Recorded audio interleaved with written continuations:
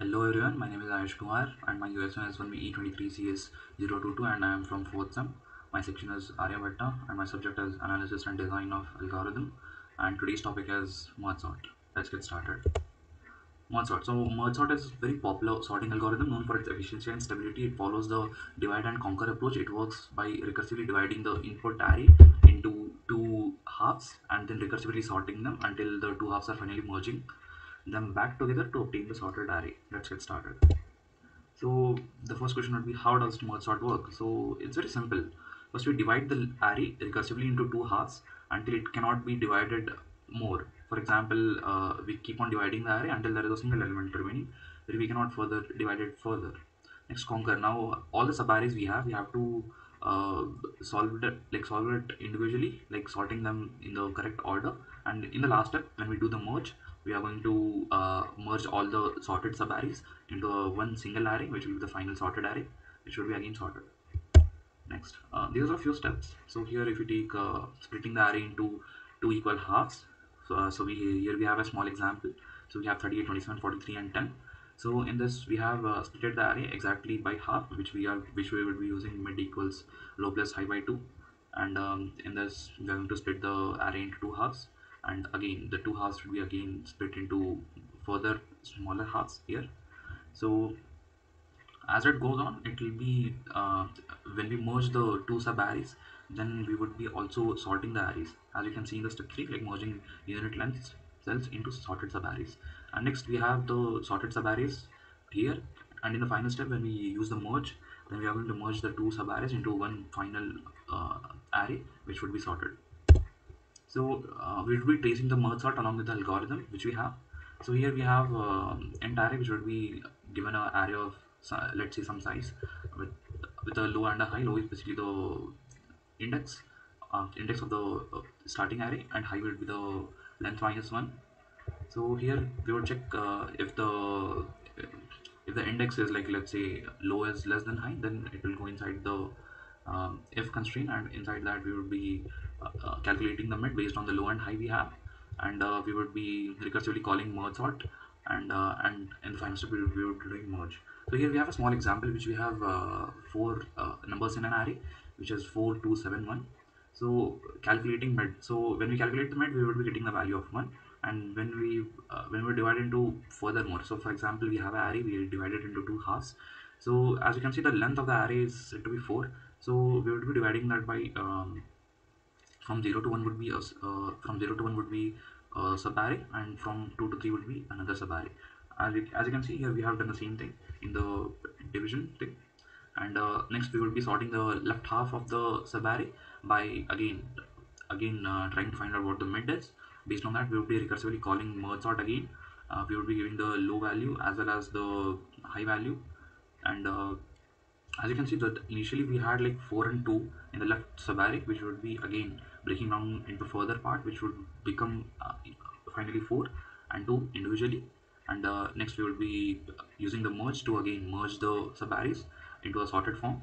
Next, the right half, so right half again we will be having the value of 7 and 1, um, and their index will be 2 plus, I mean 2 and 3. We will be getting a mid value of 2, which will be again doing the merge sort recursively, and we will be having the base case of 2 comma 2 and 3 comma 3. We will be calling recursively, and in the final step we will be merging. Now we will be wondering what merging is, so let's get into it. So merging of two sorted subarrays here in the algorithm which we have. So here basically this algorithm does is basically checks whether the particular condition is met. If the condition is met, then it would be adding into a sorted array. So the purpose of this merge sort algorithm is basically it takes the first subarray and second subarray and merges it into a final subarray which would be sorted. So we also have a small example. So here we have the same example which we will be using, which we were tracing for merge sort. So here we have a low value of 0 and the mid value of 1, which is basically 0 at index 0 and 1 at index 1. So in the left subarray we have 2 comma 4, in the right subarray we have 1 comma 7. So previously we had previously we did recursively sort the subarrays. Now while merging we have to check one thing, is that we have to check whether the index of I is it less than mid or not. If it is less than mid, and as well as j should be less than high, and high would be basically 3 in this case, because it has like length minus 1. So in this, it is going to check like array of I, is it less than array of j? So this is basically going to check whether the starting value is like lower than or equal to the array of j. If it is, then it c of k plus plus. So now what does this do? This is the final subarray in which k plus plus is basically going to add the newer elements which are said to be let's say, which are literally like smaller than the ith value. So let's say we have array of I. If that is less than array of j, then the array of ith value would be sent into the final array, which is c of k plus plus, or else it will be j plus plus. So let's see the comparison step, which would make it much easier actually. We have array of 0, which is index of array of I, which is initially 0. So that, and array of 2, which is basically uh, j. J is basically your high minus 1. So that is array of 2, and array of 2 is basically we have 1. So it is going to compare between 2 and 1. So let's see when it compares, like is 2 less than 1, it is false. So hence it is going to be j plus plus and k plus plus. J plus plus means here we have array of 2, it will become array of 3. Now the comparison is between 2 and 7. So when the comparison is between 2 and 7, 2 is smaller than 7, so hence it will be a I plus plus. So initially the value of I was 0, now it is going to become array of 1. So now the comparison is between 4 and 7. Now 4 is of course like less than 7. So now 4 would be added to the final sub array. I mean sorry, the final array, which is basically c of k plus plus, or else c the array. And now we have only one element remaining, which is 7. Now here, while the like remaining elements, for example, we have the remaining elements. So while we'll be searching I is less than equals to 1, this is not required for this case. But when we check is j less than equal to high, but j is equal to 3 and high is also equal to 3, then what we are going to do is basically as there is also a equal sign, it should be directly adding the last element to the end of the final sorted array. So again, we are going to copy back the original array and we are going to print it. So here, this is the full array is now sorted, which is 1 comma 2 comma 4 comma 7. That's how the merging happens. We also have a small analysis. So merge sort is a stable algorithm, unlike quicksort. Merge sort is very efficient because in the all the three cases it gives O of n log n complexity, and also we are using the auxiliary space, which is O of n. And bubble sort is very highly inefficient, as you can see. Its time complexity is O of n squared, and its space complexity of is O of 1. And quicksort is unstable algorithm, and in the average case quicksort is going to give O of n log n, but in the worst case it is going to give O of n squared, which is again if compared to merge sort, it is bad in certain cases. But we also have a few advantages and disadvantages of merge sort.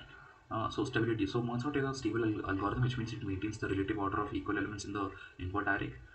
So we have the guaranteed worst case performance. So for example, unlike quicksort, which we were getting O of n squared, which is highly inefficient, but here we have a declaration of like the sorting cannot go badder than O of n log n, which again it helps in sorting the large data sets. And it is very simple to implement, and we can also use merge sort for parallel processing. But there's also a few disadvantages. When we use merge sort, the space complexity is really high compared to the others. So using it requires additional storage and not in place. So basically merge sort is a not in place sorting algorithm, which means it requires additional memory to store the data. This is again a disadvantage if compared to the quicksort. That's why the quicksort actually takes over the merge sort. So merge sort is lower than quicksort in general, as quicksort is more cache friendly because it works in place. So conclusion basically comes with a thing. The merge sort has consistent speed is more, and stability is also more. But weaknesses, it uses higher memory usage. So this is merge sort is best for large data sets where memory is not a constraint, and stability is required. But quicksort overall in general is better than merge sort due to the memory thing. So that's it for the video. I hope you like the video. Thank you.